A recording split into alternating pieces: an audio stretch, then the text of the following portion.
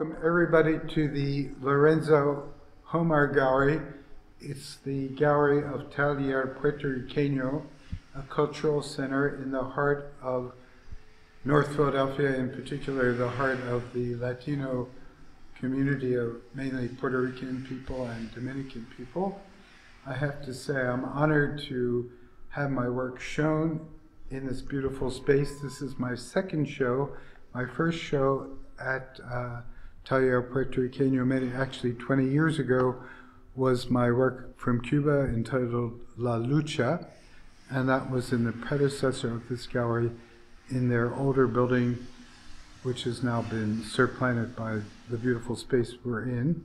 And I was invited to have a show here some 2 years ago when I came back from Peru with some of the work. I showed it to the gallery's curator, Raphael, and said, okay, we're going to do a show with you sometime down the road.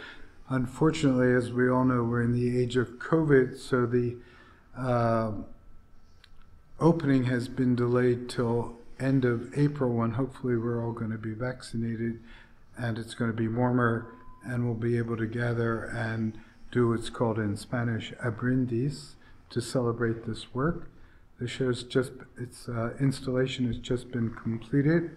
It represents work of mine started in Peru some 4 years ago when I was a Fulbright Fellow in photography, and consists both of abstract works and works that are more documentary in nature, but all of the photographs show or were made in the town of Maras, which is about an hour distant from Cusco, and is a place often bypassed by tourists because it's between Machu Picchu and other more important sites that people go, except for the salt flats called the Salineras, which are very visited and which are worked by the people of Maras.